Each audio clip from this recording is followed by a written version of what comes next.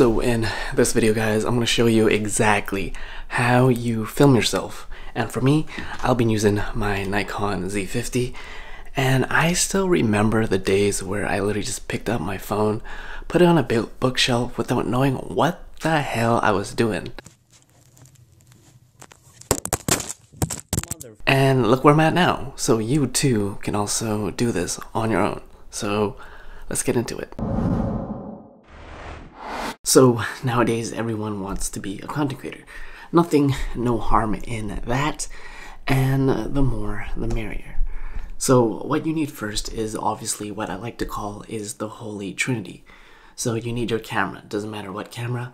I am using the Nikon Z50 F to Z mount with the 17-50 lens.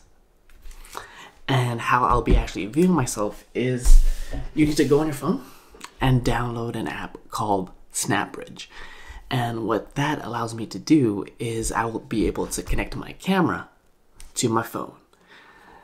Essentially, this is my secondary monitor, so I can change all the settings, I can make sure I'm in focus, and I can press record when my camera is 3 feet away from me.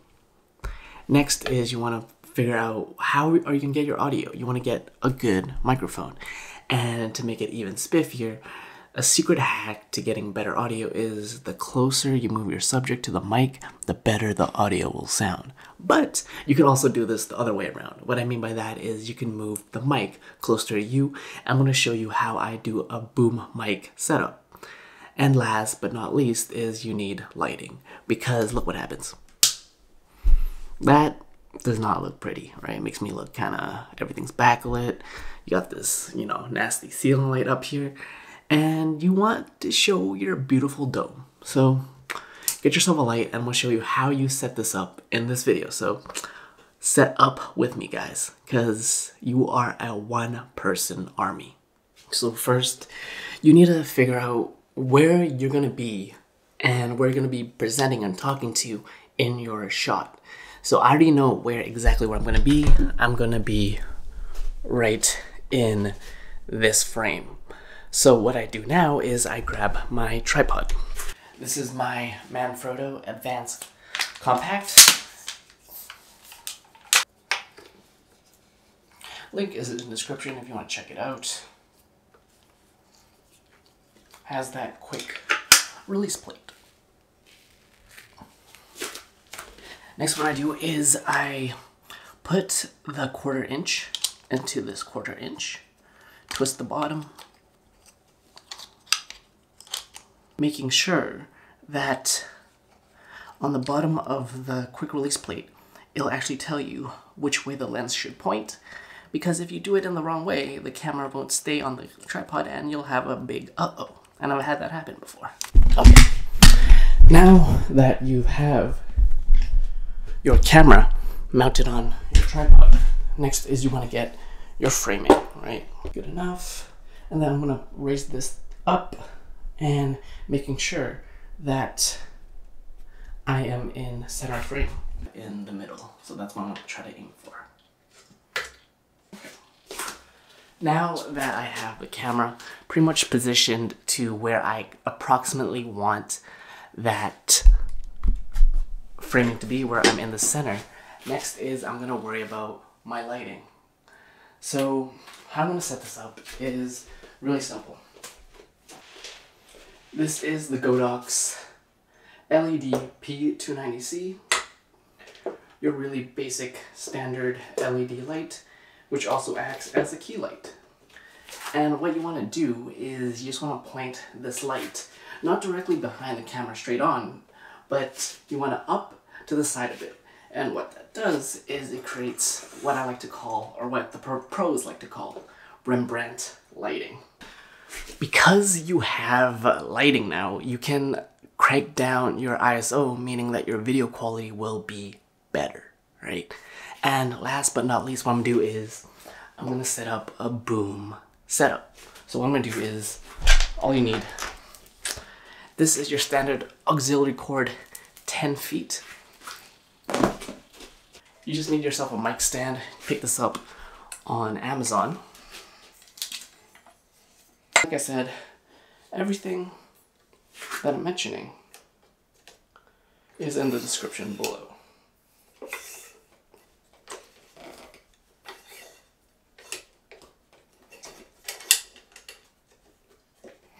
Really simple to set up, just a little time consuming. So how this works is I'll be putting my microphone here. This is a normal 1/4" screw, and you can put this with any microphone. So one of the biggest mistakes that people make is they put the shotgun microphone on top of their camera, which works great if you're talking right in front of it. But let's say if you're 2 to 3 feet away, what if the room is really echoey? Then this is your problem solver. Next is you want to grab that 3.5mm auxiliary port and plug that in to the microphone out. And then what you want to do is you want to wrap this wire around. Because if you don't wrap the wire around, it's going to be a big tangly mess. And now what we have here is my own little DIY professional looking YouTube studio setup. And like I said, right here you have your boom mic stand, you got your camera, and you got your lighting. And this is how the things that I wish I knew in comparison when I did this 10 years ago when I started off as a content creator, putting out my phone, which is the great courage of, just starting. But this is the things that I wish I knew when I first started. And hopefully you guys can see a big difference between the beginning of this shot where I was just using this, putting this to the side, not really caring about lighting and audio. But now that I have this setup, you should tell the big difference between how to film yourself and how do you actually film yourself looking a little bit more profesh, And if you stuck this far, what I'm gonna do now is I'm gonna show you how I actually press record. Because yes, it's cool that I have this setup here, but how do I actually press record if I'm not actually behind the camera? How can I see if I'm in focus? How can I see if I have the right settings? I'm gonna show you that right now. Go into your toolbar right here, and you want to go down to connect to smart device, Wi-Fi connection,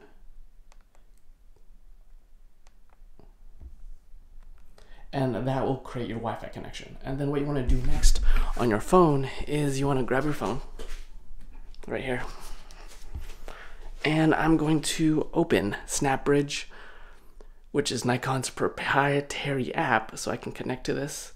So I want to connect to the Wi-Fi first. So you open up your Wi-Fi and you should be able to see your Nikon Z50 right there. And now what I'm going to do is I'm going to put myself in frame, and I can actually focus myself. And I can actually tap to focus. All right. So I set the Nikon Z50 because I'm shooting on the 17-50 2.8 AFS because I put this on manual focus. It'll constantly be hunting. And now guys, I am recording by myself with my Nikon Z50, and because I put the camera on AFS, I can actually tap to focus when I am not behind the camera. All I'm doing is I'm just tapping focus on my phone. And I can change all the settings and making sure that, hey, am I in focus? Am I in center of frame? And now I am able to start recording on my Nikon Z50 with this complete setup all by myself. And now you guys can actually see that, yeah, it might be a little daunting at first, because I just remember the days 10 years ago as an aspiring YouTuber, and being so scared to even start.